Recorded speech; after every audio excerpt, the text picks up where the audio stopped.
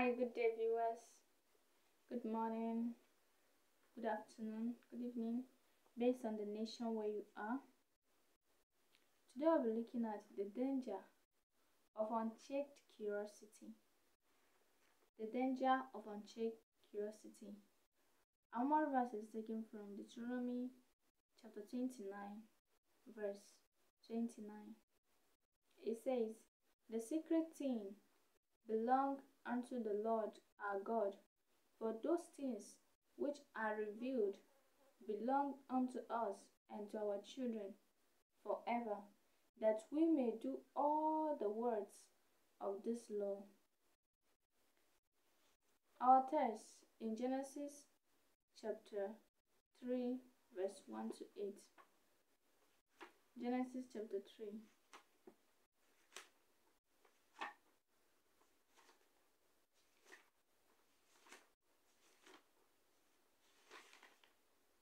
Verse 1 to 8.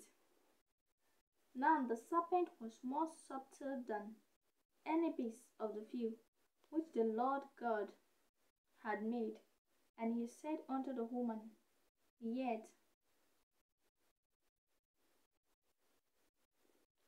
unto the woman, Yea, had God said, Ye shall not eat of every tree of the garden? And the woman said unto the serpent, We may eat of the fruit of the trees of the garden, but of the fruit of the tree which is in the midst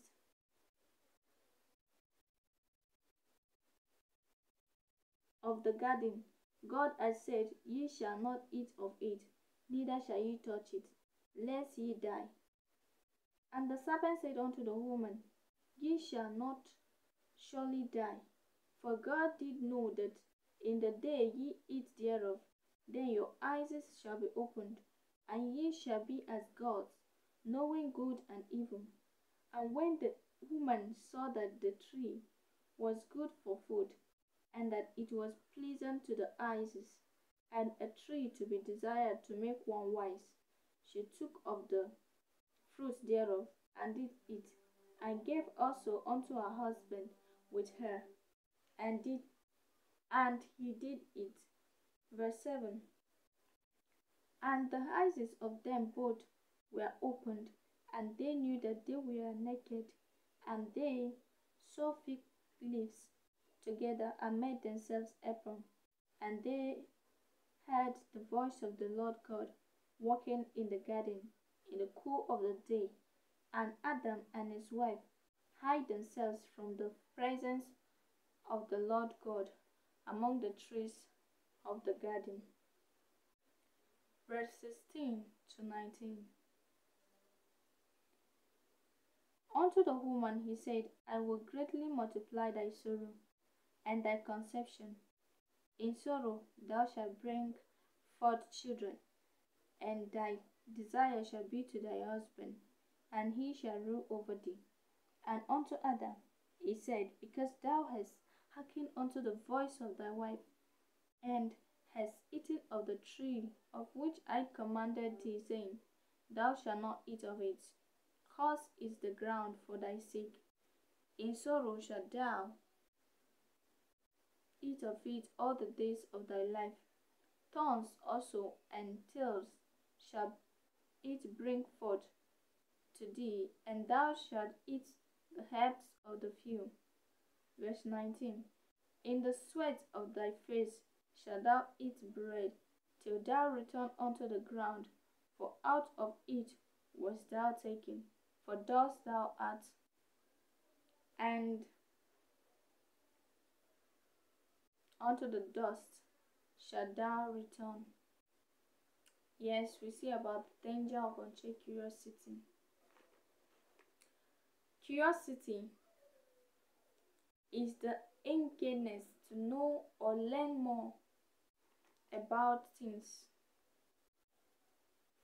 This is often done by asking questions, investigating, and exploring. This is natural to all humans. In the science world, curiosity is a catalyst that leads to a new scientific discoveries. Herbert Einstein was said to have declared, I have nothing special talent. I have no special talent.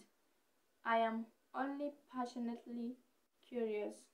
However, there, there should be a set limit to one's curiosity depending on the situation. An unchecked curiosity could be dangerous even if had a standing instruction from God of the fruits of the tree which is in the midst of the garden. God has said, Ye shall not eat of it, neither shall ye touch it, lest ye die. In Genesis 3 verse 3. But Satan provoked her curiosity. She agreed with him and ate the forbidden fruit. Her husband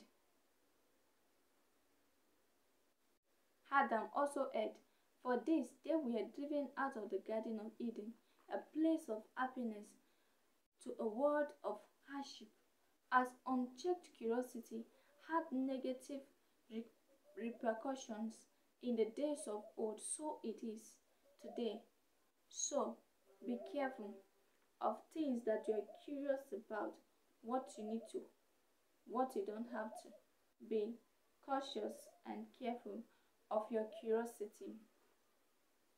It is natural instinct for every human, youth inclusive, to be curious. Many youths are curious out of fun and or out of feeling. The innocent young people are normally curious about new food to taste, new games to play, new places to visit, new words to understand, new concepts to master, and so on.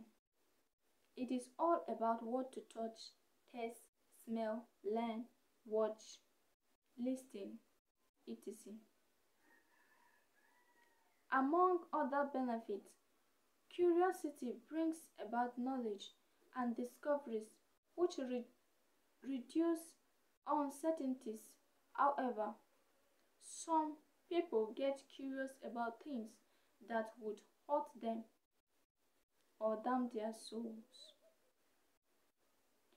As a young youth, our curiosity should be limited to understanding situations by asking questions and, in some cases, investigating only, exploring things like smoking, consumption of alcohol, hard drugs, and indulging in immoral practices, cultism, etc. As the drugs, it is not good for people, young and old, who have hope of good things in this life and in eternity with God in heaven. We often see some people who are said to be so unfortunate in life. The cause of their unpleasant situations may be due to the unchecked curiosity they are engaged in or they have gotten involved before. Some of them have ruined their personal, social, and financial lives and consequently end up becoming straight huge. Some have serious and fatal health problems. Many of them end up in jail, while cases of sudden untimely death are also common. At the end, if there is no repentance, the individual ends up in hellfire. People, you have already gone deep into unchecked curiosity, or you are showing interest in bad behavior, attitude, some of which are mentioned above. You can retrace your steps by giving your life to Christ. There is always the tendency to be curious. in things, but endeavor to cautiously limit your curiosity to your spiritual development only in Christ. Academic excellence, success, and generally in good things of life. Some helpful tips to avoid unchecked curiosity. Being genuinely saved in John chapter 3 verse 3. Fixing one's heart on God in Psalm 57 verse 7. Regular studying the Word of God meditatively and obeying all its instructions without sentiments. Joshua chapter 1 verse 8. Praying always in Luke chapter 18 verse 1. And preaching the gospel of Christ to sinners at all times. Be curious, but take caution. What? Be curious, but take caution whenever it is necessary. Yes, we have to go out there to preach to the whole world. They need the salvation message. In 2 Timothy chapter 4 verse 2.